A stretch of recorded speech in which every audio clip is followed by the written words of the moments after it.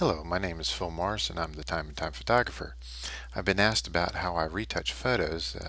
This is not associated with any particular tip on my photography tip of the week, so I'm just adding this to my blog at timeandtime.com. This is part 2 of the basic steps I use to retouch a face.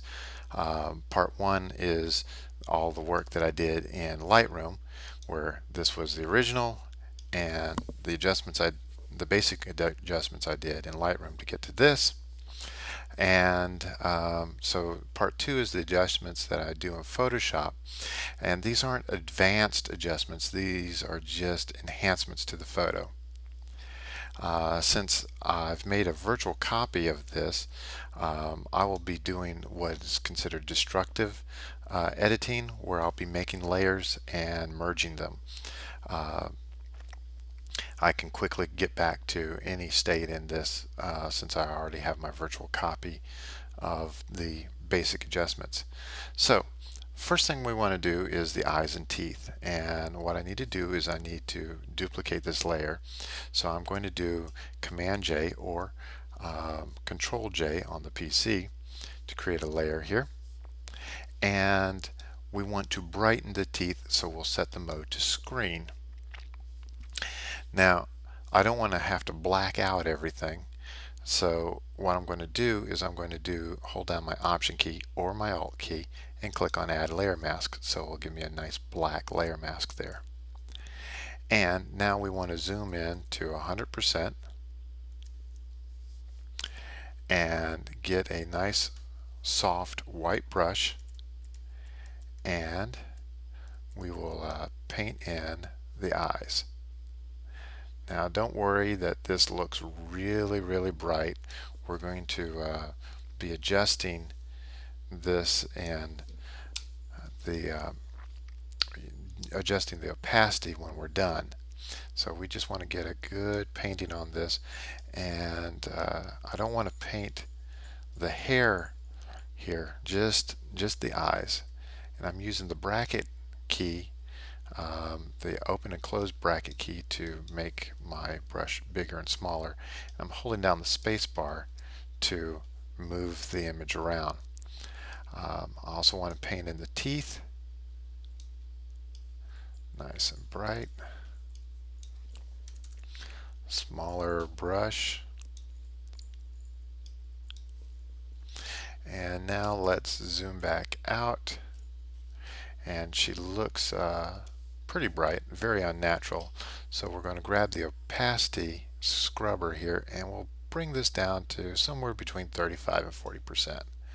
So there's the enhanced, there's unenhanced, just a little bit to brighten up the eyes.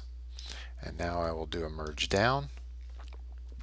Now the next thing I want to do is soften the skin, and I'm going to show you 2 ways of doing this.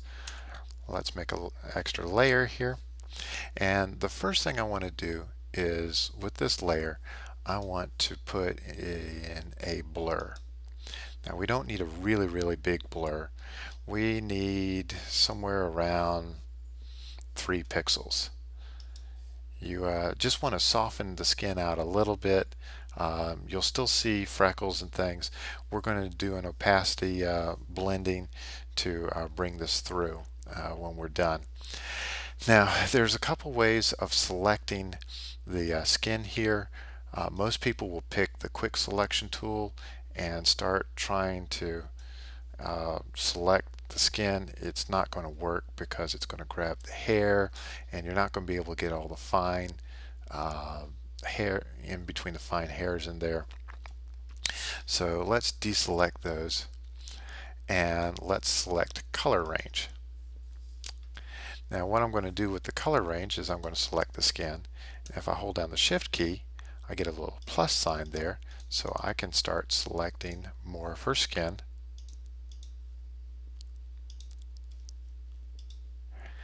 Now it's going to select some of her hair, which isn't a bad thing, but you may want to cut that out afterwards.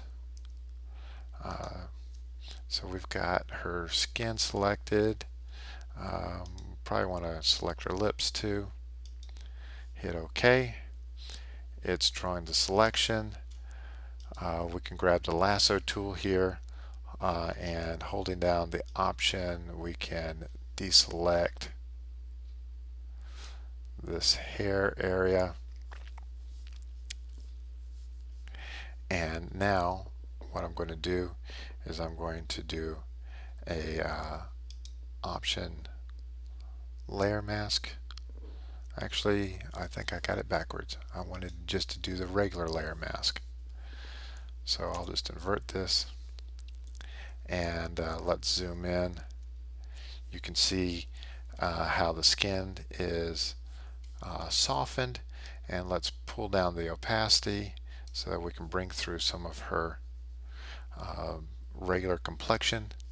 And this looks good, but I'm going to go ahead and throw this away because I want to show you another way of doing it. And let's make a new layer, and I am going to go to the image nomadic portraiture filter. Now this is a filter that you have to buy.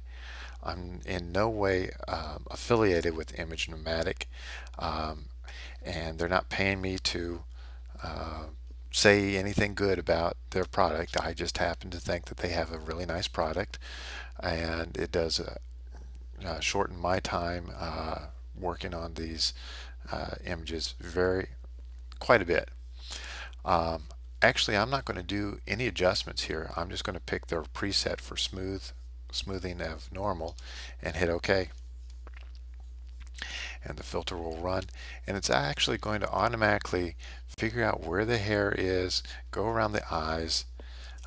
It does all that by itself, and you get this very extremely smooth skin. Now I did put this on another layer because the skin looks very plasticky, and it's very unnatural. So let's zoom in and let's bring the opacity down to probably somewhere under 50. Yeah, right about there.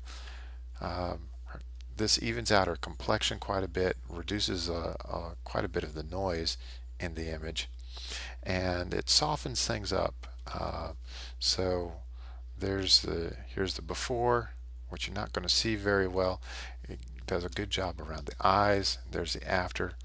Does a really nice job of smoothing things out. Now that we're done with that, let's merge down. And the last thing I want to do, I want to go ahead and create another layer. The Command or Control J. And what I want to do is I want to highlight her hair a little bit. It's very dark. So in order to highlight, we need to do a dodge, either a color dodge, which is grabbing a lot of her skin, or we do a linear dodge, which does a really nice job on the hair. Once again, hold down the Option or Alt, click on Add Layer Mask, and now I'm going to grab my brush, and I want a nice big soft brush, and I'm just going to quickly throw in some highlights. Don't have to be too exacting here, because what I'm going to do is I'm going to blur this layer in the back. So click on the layer mask, and we go blur, Gaussian blur, and what I'm going to do is I'm going to select an area right here, and let's crank this up to about 50 pixels. That's going to smooth it out quite a bit. So let's zoom this down to the size that you can see, and this is the before and the after, and those are the adjustments that I do to enhance a photo. Once again, my name is Phil Morris, the Time and Time Photographer.